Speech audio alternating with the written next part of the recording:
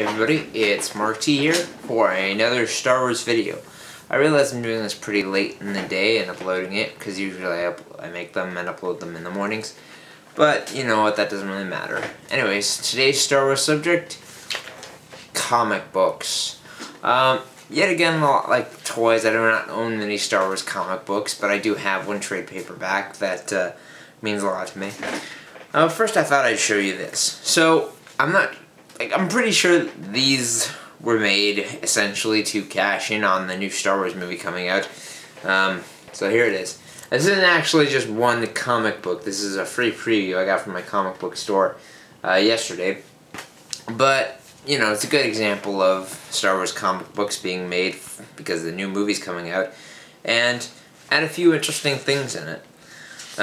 It's mostly just previews for other comic books, but there was this, which is essentially, they did a complete comic book form of the original trilogy, which I believe they've done before, but like I have no idea whether these are those ones just put in separate books or anything, but I'm really hyped to read these.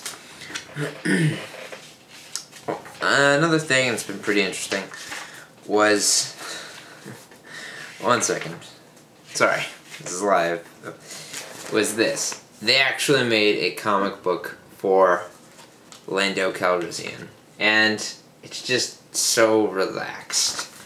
So I just wanted to show that because, like, that's just how popular and hyped things are, like, with the comics of Star Wars. Now I'm going to show you probably, I consider probably my favorite Star Wars comic ever made.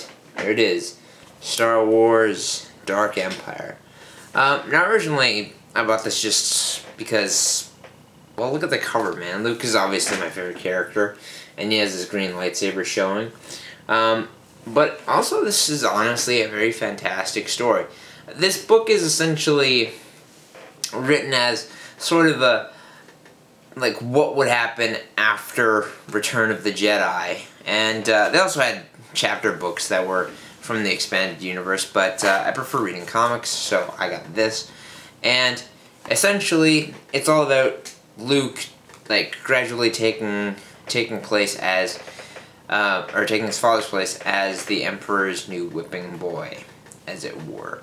There are also other comics released, like essentially the original first draft of Star Wars by George Lucas that was completed in a trade paperback. I haven't finished reading that series yet, but to be honest, it didn't interest me all that much. But this, though, I definitely suggest for Star Wars fans. I mean, this may not be the future of Star Wars anymore, but, you know, it's always a good read anyways. Anyway, that's it for now, so I'll see you all later.